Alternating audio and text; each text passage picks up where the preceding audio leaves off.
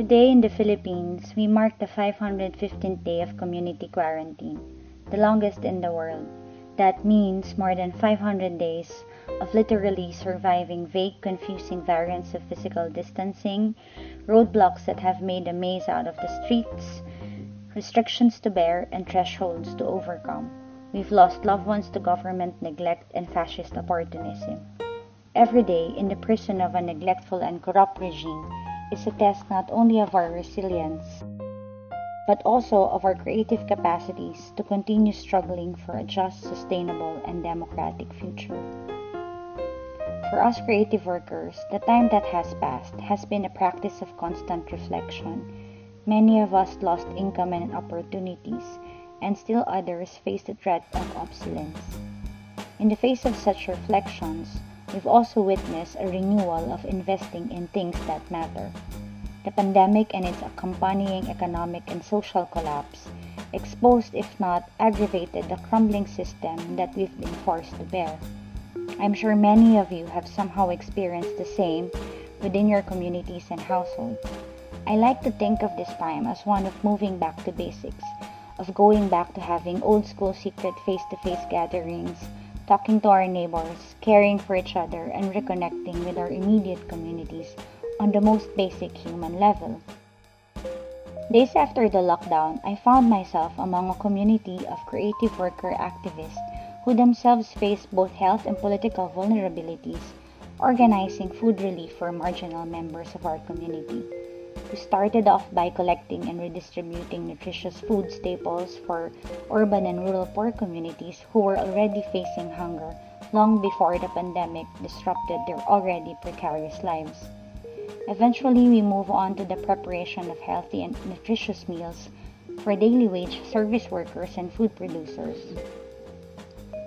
whose livelihoods were affected by the closure of establishments, workplaces, and transportation networks. In the midst of an ailing health system, overburdened hospitals, dwindling health workforce, insufficient health services, and scarcity of disinfectants, medical supplies, and even of basic medicines, we all instinctively turned to food. Food became not just our first line of defense against illness, but also a primary expression of care and support for each other, friends, families, and communities we cared for. Today, I will cook one of those meals that is also a source of comfort, arroz caldo or chicken rice porridge. Made of rice, cooked in onions, ginger, garlic, and chicken stock, arroz caldo is a popular staple enjoyed by households of varying economic capacities. To the poor, it is an ingenious way of stretching limited quantities of rice to stave off hunger. To the relatively comfortable, the simple flavors of onion, ginger, garlic, and chicken are a source not just of nutrition, but also of comfort for replenishing anxious, uncertain, and vulnerable bodies. The Philippines, like other countries in the Southeast Asian region, is a rice-producing and rice-eating country. Rice is our staple. In prehistoric times, it was a status symbol of wealth and productivity. Despite being one of the top producers of rice in the region, our country is increasingly becoming a leading importer of rice. In 2018, Duterte passed the rice liberalization law that lifts importation restrictions on uncooked rice grains in a move to solve a supposedly growing food crisis. According to the state's economic managers, the importation of rice is more economically viable than boosting the local rice industry. The unfettered importation of rice has driven farm gate prices for rice down to 7 pesos or less than $20 per kilo, while driving the market price for rice up to over $1 per kilo. This means rice producers cannot even afford the rice they grow. Our livestock producers also suffered enormous deficits at the height of the pandemic, with a drastic decrease in the production of livestock and poultry. Instead of providing production subsidies, the Duterte regime took to importing meat products. For chicken meat alone, importation rose to 18%. And as developed economies pursued protective measures to ensure self-sufficiency, ours practically surrendered food security to corporate profiteering.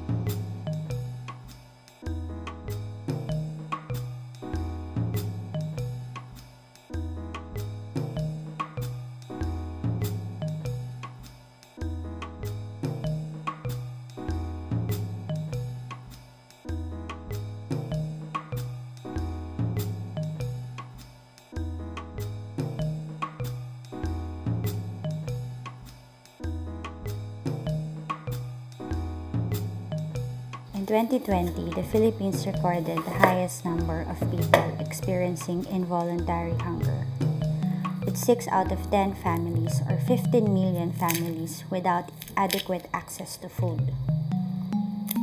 This figure surpassed the already high rates of number experienced in the previous years, which is exponentially higher than the 9.3% of hungry families reported in 2019. Under the longest pandemic-related lockdown in the world, with nothing to show for but repressive, restrictive policies against people's participation, widespread unemployment, inadequate public health measures, and social protection measures, this figure, the record-breaking number of hunger, doesn't come as any surprise.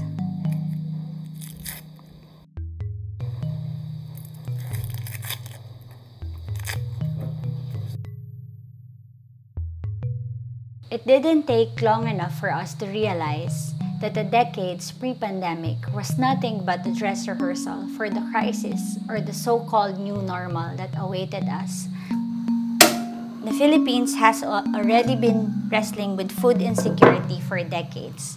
According to the UN's Food and Agriculture Organization, the number of moderately and severely food insecure people in the Philippines rose from 44.9 million during the period of 2014 to 2016 to 55 million from the period of 2017 to 2019. As expected,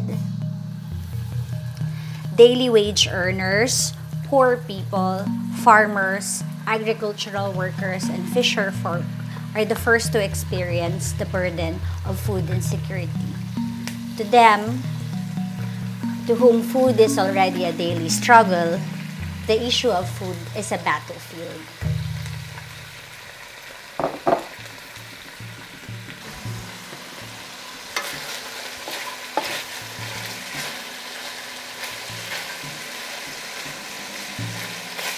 The tragedy and irony of hungry food producers have been depicted countless times, and yet, under the pandemic, this seems that this is what stands for what governments like to call the new normal.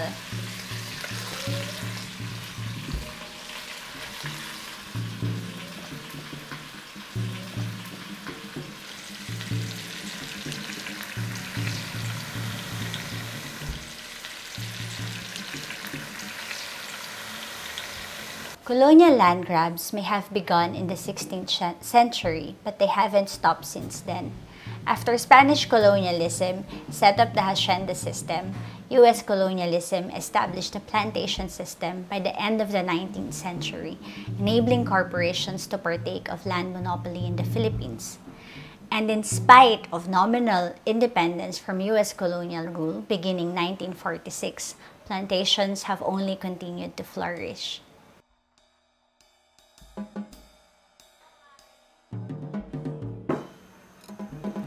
Currently, plantations cover almost 1 million hectares of land, with over 800,000 in Mindanao alone.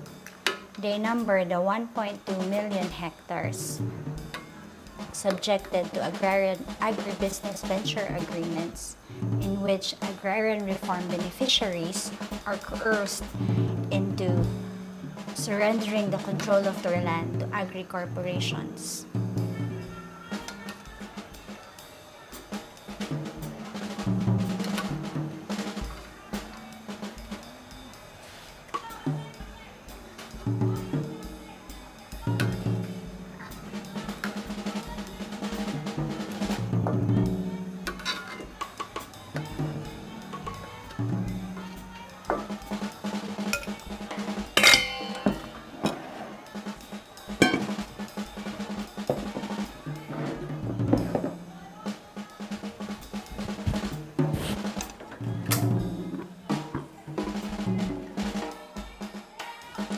Agribusiness venture agreements, or AVAs, are nothing but legalized forms of land grabbing rolled out by the government and endorsed by the World Bank to fund land distribution, even as it withholds lands to peasants who deserve them.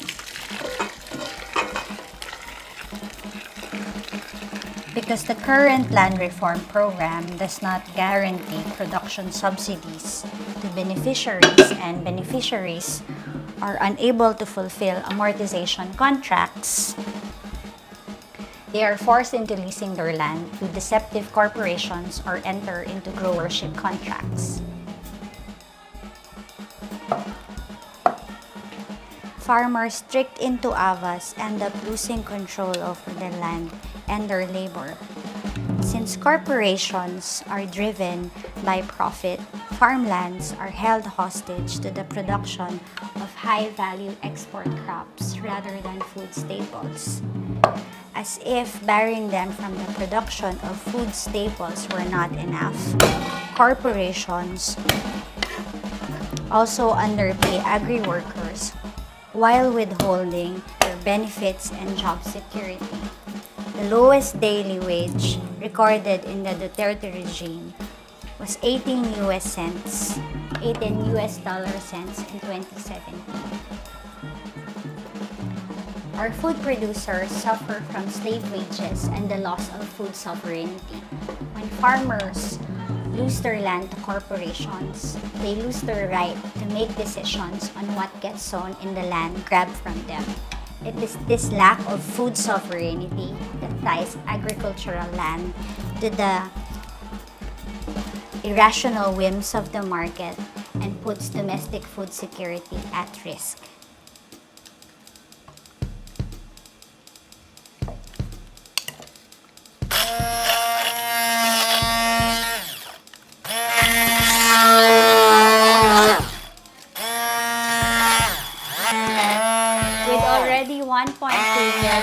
Subjected to AVAs, the government is eyeing to expand plantations to 1.6 million hectares more, converting farmland that yield rice, corn, vegetables, and other food staples into corporate paradises for high-value crops. In total, 20% of arable land in the Philippines is held hostage to corporate control of giant transnational companies such as Syngenta, Dole, and Del Monte. That accounts for 2.8 million, or one-fifth of land, that can feed millions on the wasted production of Cavendish banana, pineapples, oil palm, rubber, cacao, sugarcane to meet the demands for food and toiletries and clean energy of rich countries.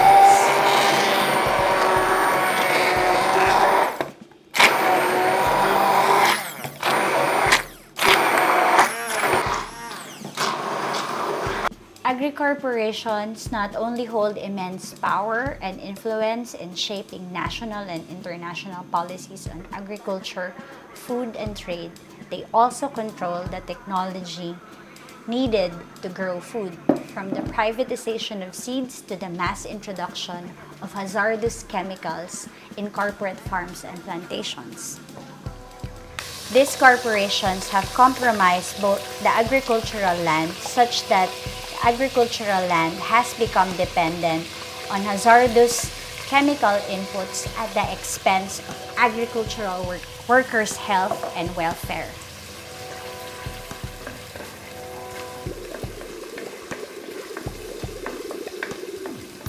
In a 2018 study conducted by the National Federation of Agricultural Workers in the Philippines, the widespread use of toxic agrochemicals has been observed in export crop plantations. Some of these chemicals have already been banned in the production in the rest of the world. Among them are Syngenta's Daconkill 720, Bayer's Endosulfan, and DuPont's Lorsban.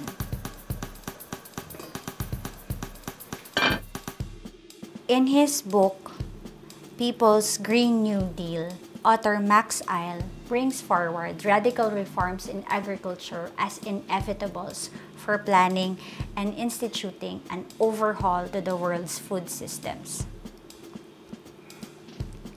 His analysis of political economy of industrial agriculture resonates the Philippine peasant movement's struggle for land, food, and justice. the call to dismantle corporate agribusinesses and redistribution of land so that countries have total control over the food import and export trade echo the agricultural workers' call for genuine agrarian reform.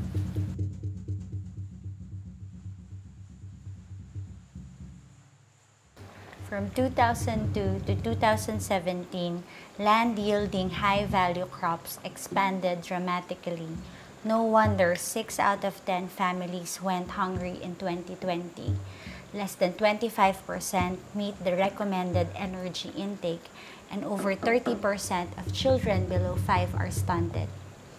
According to the Federation of Agricultural Workers, or UMA, despite our ability to grow our own food, we import it. And despite importing our own food, we export raw materials and high-value crops.